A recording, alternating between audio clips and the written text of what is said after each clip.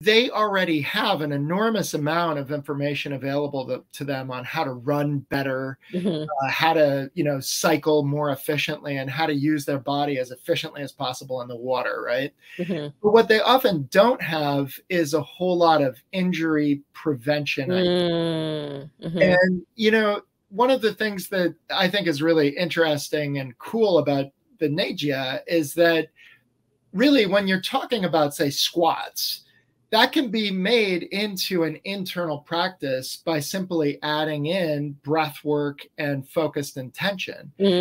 And so if you're looking at, let's say, we have the technique, this as well, mud walking, or motion sort of walk practice, if you will. Any runner can benefit from doing this because it's going to cause all the small muscles and fascia and ligaments and tendons in their small areas of their ankles and stuff to track properly.